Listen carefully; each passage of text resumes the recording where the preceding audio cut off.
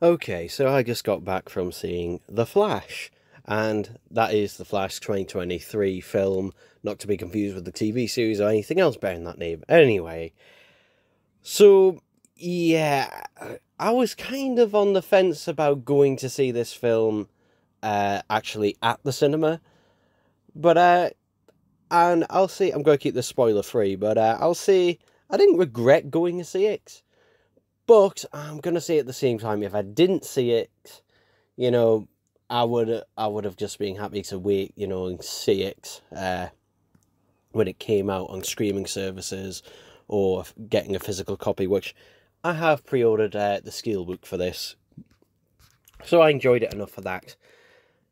But I'm gonna say this right now, and I'm gonna sound like a broken record saying this because I'm just repeating what everyone else has said, but Ezra Miller, oh god. Bloody hell, he is so annoying. He's so annoying.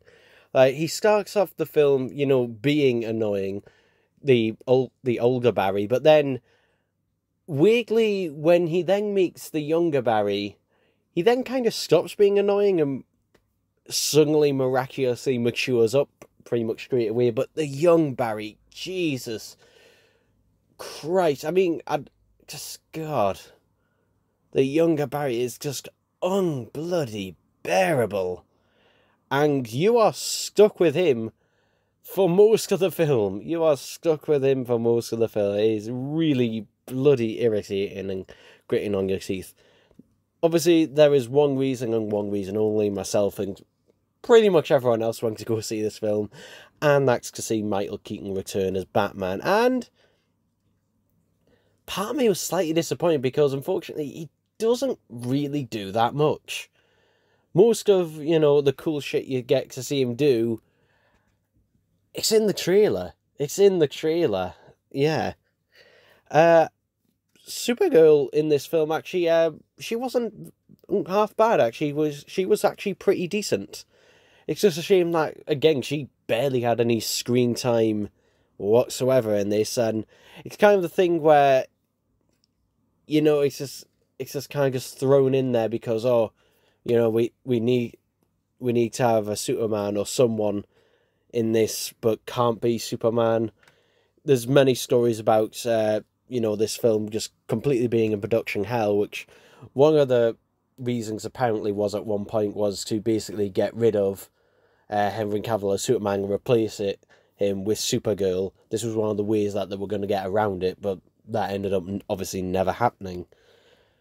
But, yeah, it's just a bit of a weird one. And you get Ben Affleck back as Batman at the beginning of this film. Again, pretty much most of his scenes are in the trailer. Again, very, very briefly. Very, very briefly.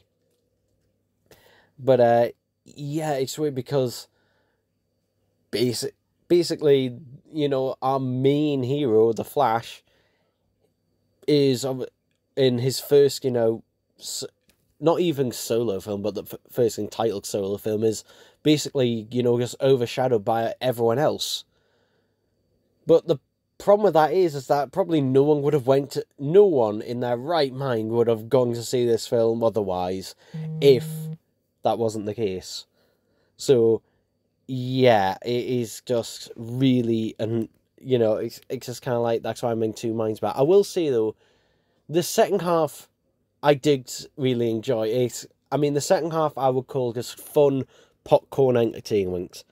It is just fun popcorn entertainment. I did enjoy the second half, but the first half, I mean, it has its moments in there. It has its moments in there, but God, the irritation throughout. I mean, it is true. Basically, once they do meet Michael Keaton Batman, that is when we finally go, okay, now we can be a half decent film. So, yeah, but just thinking about it just makes me grit my teeth. Just making me think about young Barry. Really gets on my wick. Yeah. Something else to mention. This wasn't so much a problem weirdly in the second half as much as it was in the first half. But the CGI, particularly in the opening sequence of this film, my God, it's terrible. It looks like an early 2000s CGI. It really does. I don't know how, because it's not exclusive to DC. It's not just exclusive to superhero films in general, but a lot of mainstream, films that use a lot of CGI now, what the hell happened? What the hell happened? I'm assuming it is a case of things are just being rushed.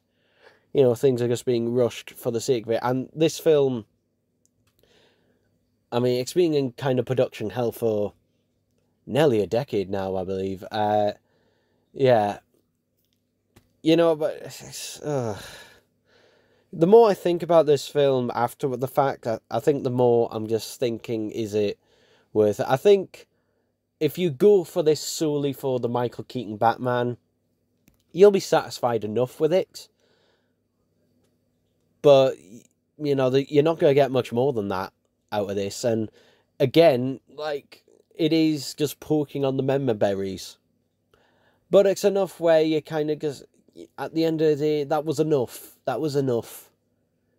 It was half decent in that in the end. It had some enjoyable fight sequences at the end, so yeah, but to be honest, I mean, it could have just as easily just been Ben Affleck's Batman. There's nothing unique about it being Michael Keaton's Batman. They address him being older, but that doesn't affect him in any way. He's still able to fight and take punches and bullets and everything just as well as a younger Batman. So, yeah, that the age thing is, I was wondering if they were going to do anything about that, kind of like Dark Knight Returns. But, no, his age, other than just being, mentioned briefly, is just kind of, just ignored upon. So, yeah, there's that. But, I'll give it this, out of all of these DC Cinematic Universe films, this is probably the one I enjoyed the most. This is the one I enjoyed the most. I know that is not a high bar at all, but it is easily the one I enjoyed the most. So, yeah, I think if you go to 6, if you can get by Ezra Miller, yeah, I think you'll have a decent enough time, so, yeah.